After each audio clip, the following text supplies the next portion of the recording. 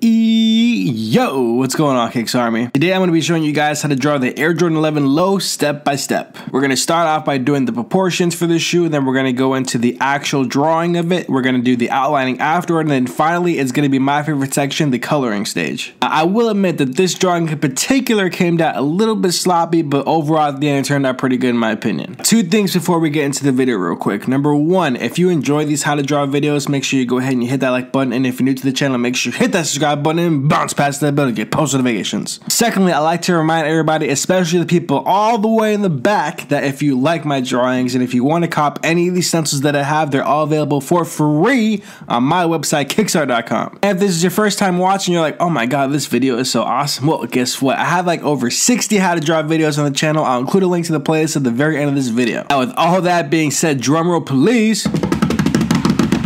Let's get it!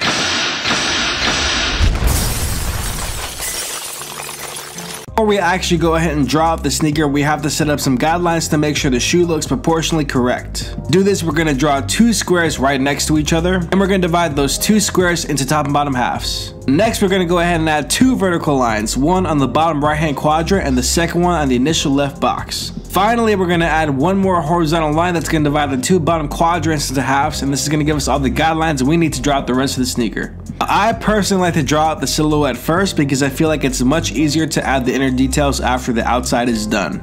Now for the outsole, it's going to help big time to look at that last horizontal line that we made as your guide. And I understand with both the midsole and the outsole, it gets a little curvy, especially towards the toe, so just do the best you can, and again, look within the quadrants that we placed. Now with the outsole, don't worry about the specific number of ridges that we have on the outsole. Just try to have like a number between, let's say, 15 and 20. Anywhere in between there is going to work just fine. I'll tell you what, nobody's going to be like, hey bro, you're missing like 2 ridges over there towards the back of the heel. Like, no. Nobody's gonna do that. You're good. Now we're gonna go ahead and start working on the upper. Again, it gets a little bit wavy, so just use those lines as your guides. After the upper is pretty much done, we're gonna go ahead and start working on the ankle liner as well as the heel panel. Then we're gonna add those 5 rectangles that are gonna lead towards the end of the lace loops.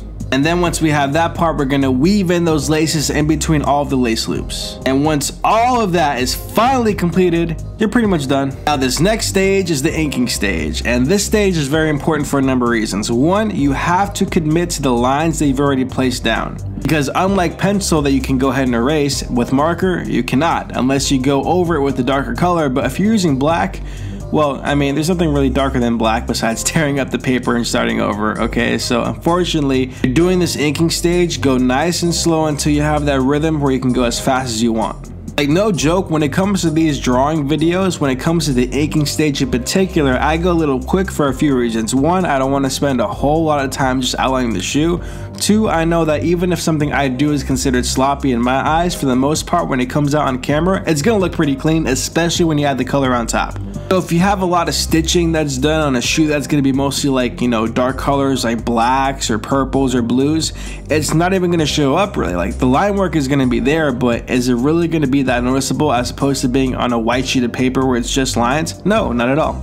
All that being said, I did take a little bit of an L on this drawing. See, on the very bottom of the outsole, that iconic 11 outsole that I love so much, you're supposed to add a little bit of a curve, especially when it comes to the arch of the foot. I did not do that for this particular drawing because, well, I forgot. And it wasn't until that I was already going through and lining up the outsole when I realized, like, oh crap, I was supposed to give that a little bit of an arch. Now at the end of the day, because I've already made it up to this point where I drew out the sneaker, I was already outlining most of it, I was not going to go ahead and scrap the whole drawing for a number of reasons besides the fact that I already put in all that work. Because this video is already being uploaded later than I wanted to on a Sunday, it would make no sense whatsoever to go ahead and redo the whole thing. And plus, what I love about these videos too is I want you guys to understand it's okay to make mistakes. Like, nothing you draw is going to be perfect, because the simple fact is you're going to get better. So if you think something that you're doing right now is perfect, how is whatever you're doing now going to look when you do something that's better? It's just, you can't aim for perfection. You're not going to get it. Just aim for it being done, and these executions, when you do it over and over and over and over and over and over and over again, is going to make your work that much better. It's going to get to the point where soon you're going to be drawing, and whatever you think is going to look sloppy is going to be miles ahead of what you used to do a year or two ago. I actually have a very good analogy for this. Think about the first time you ever shot a three-pointer. You're probably really young, and it probably took a lot of work to go ahead and heave that basketball all the way into the hoop, right?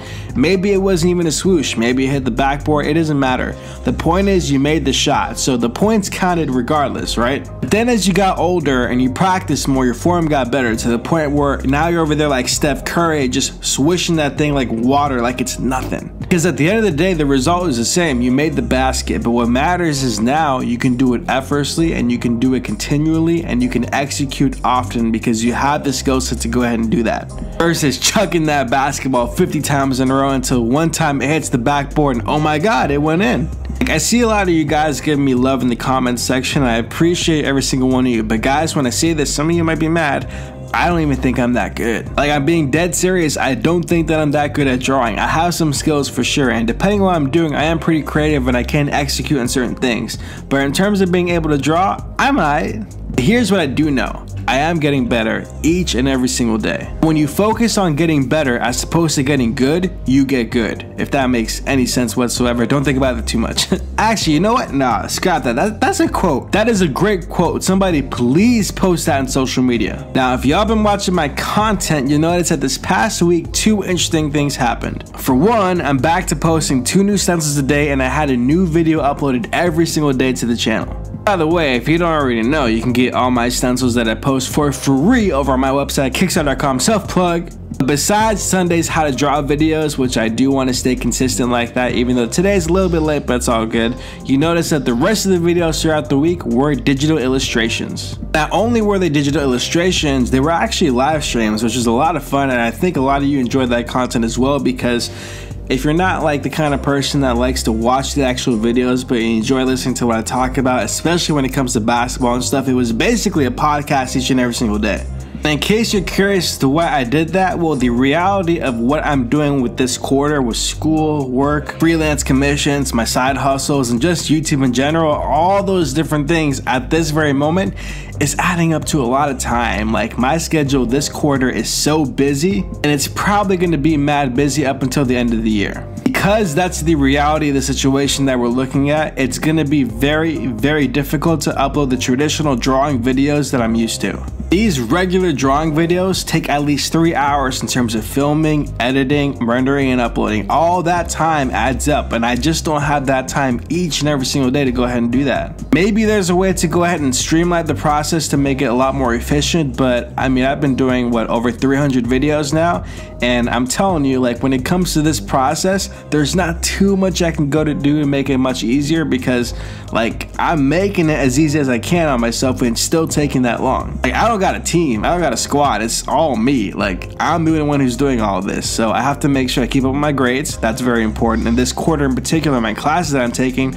are pretty serious. They require a lot of time, so I have to make sure I double down on that. And then I have my side hustles, my freelance work that I'm doing, and that's also very important to me as well. So because I understand that I'm just not going to have the time to upload traditional drawing videos every single day, I knew I had to do something, because I do want to upload content every single day. I don't want to leave you guys hanging like that, which is why I got back into doing the illustrations, and that's especially why I got back into doing the live streams, because that not only gives you the end result of doing the illustration, but it also gives you guys pretty much like a podcast that you can listen to. Now, here's the thing though, and this is going to be a little weird, but I'm going to try to explain this. Long story short, when it comes to YouTube and their algorithms, apparently having the live streams uploaded as a regular video is not good in terms of the analytics and the metadata for the channel. Now you're probably thinking, alright KicksArt, just cut it out. What are you trying to say? Explain to me what you're trying to say. What I'm trying to say is, what I think I'm going to have to do is, whenever I do a live stream, afterward, I can't just be directly uploaded to YouTube.